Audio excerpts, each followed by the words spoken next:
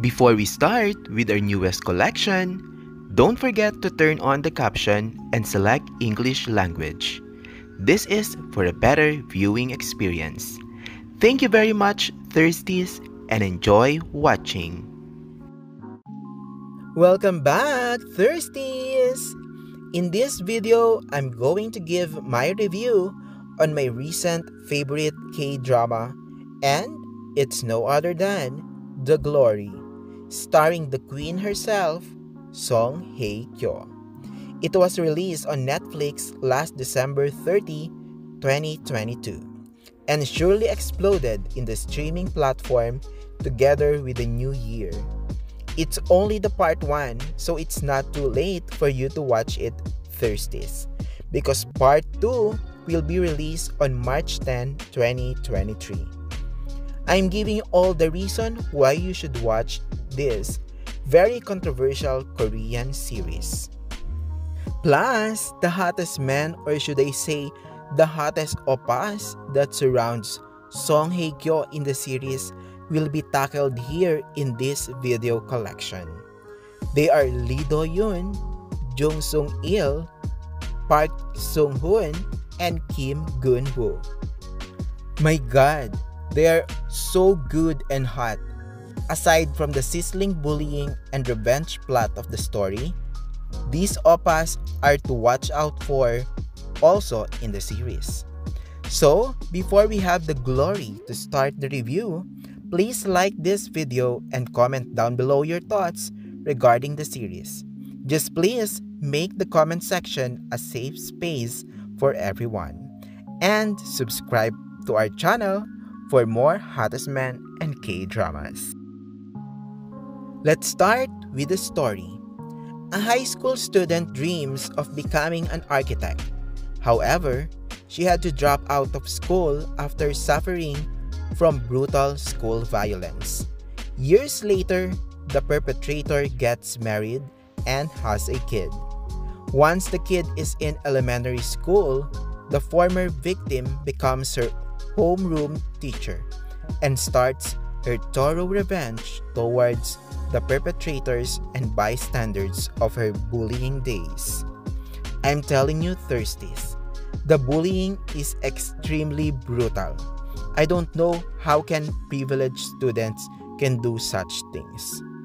Imagine a flat iron and a hair iron on your skin in different parts of your body.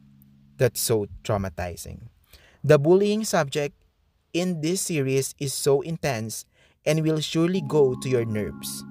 But what's more interesting is of course the revenge plot. The perfectly executed plan of SONG HYE KYO's character as Moon Dong-yoon is something to look forward to. Acting. Well, it's a perfect ensemble. SONG HYE KYO's comeback is indeed on fire. She really doesn't disappoint on her projects. The Glory once again placed her on the pedestal of Korean dramas. I felt her in this series. As a bullying and revenge storyline, the turbulent emotion and roller coaster ride of her character in pain and anger is well executed by Miss HYE KYO. The presence of Lee Do-yoon is also a good addition. I love the innocence and backstory of his character, plus his acting never disappoints. We will talk about Do-yoon more later. Of course, the 5 bullies / villains is on another level. I just hate them so much. Kudos to the teenage actors who portrayed their younger roles because they are equally good portraying the bullying scenes. If I'm not on that situation, I don't know what I can do to them. That's how effective they are. And for the adult villains, portrayed by the main villain Im Ji-yeon, she's so seductive and hot. But she's so getting into my nerves. Her eyes and nuances are very demonic. So perfect.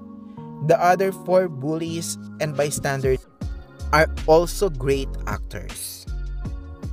Let's move to the hottest men of the series, starting with our oppa, Lee Do-yoon. I'm so excited on the turnout of his role in the part 2. He's not just a love interest here. He will surely play a vital role on the revenge of Hye Kyo due to his dark backstory. He's like a bomb that will explode and truly an executioner of our heroine. Let's just all appreciate the very consummate acting of Lee Do-yoon as always. Ever since Hotel de Luna up to 18 Again, Sweet Home, Youth of May, and Melancholia, his acting never fails to level up and give the proper emotion. He's really one of the best young actors of this generation. A dramatic actor to be specific. Now we have Jung Sung-il. I'm actually not familiar to him. He's already 42 years old, but all I can say is that he's aging like fine wine. When I first saw him in the series, he's really hot. He's so daddy and husband material. I hope that he will going to have more lead roles in the future. And if you're asking why only now he landed a main role for a K-drama, actually according to my research, he has a lot of supporting roles already. But he mainly focused in his musical acting career. So it means that he's also a great singer and a performer. What a talented lad. And I also find out that in Korea, musical actors are really starting their way from bottom to top. Okay, moving to the very versatile actor Park Sung-hoon. My goodness, he's so hot here in The Glory. Though he's such a bad bully and epitome of bad privileged businessman, I find him really hot. He has a sizzling bed scene with Im Ji-yeon in the series.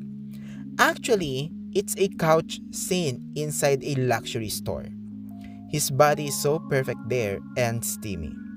Plus, let me just compliment his acting. Sung-hoon is really good on whatever role he was given to. May it's good or bad, but I must say, he's always laying when he play an evil one like in Psychopath and Diary. You should watch those Thirsties to appreciate him more. Last but definitely not the least is Kim Gun-woo. He's so ugly in The Glory, to be honest. But that ugliness means that he's portraying his role perfectly. He really looks bully and maniac, plus the small-headed among them. I just hope that he's still alive. Oops, spoiler alert. Well, that revelation and on what really happened to him will be revealed in part 2 of The Glory. As I was saying, even though he's ugly in the series, Kim Gun-woo is still a handsome and hot oppa. Look at this video clip in the background. He's really an oppa material too. 사랑해요, oppa! That's it! I hope for those who haven't watched the part 1 of The Glory, after watching this video collection, you are now interested to give this series a chance. Don't worry, it's definitely not a waste of time. And it's not too late until the start of part 2 next month. Disclaimer time! Watch until the end for giveaway. Some videos are not from actual series due to copyright restrictions. Nevertheless, all videos used are under YouTube Fair Use. Some clips are also edited by other YouTubers. I am not removing their logo on the screen. Please subscribe to their respective channels. Thank you so much, Thirsties! Giveaway alert, Thirsties! This February, one of you have a chance to win 1,000 pesos or 20 USD wherever you are in the world. Just like our videos, comment, and subscribe to our channel. Thank you very much!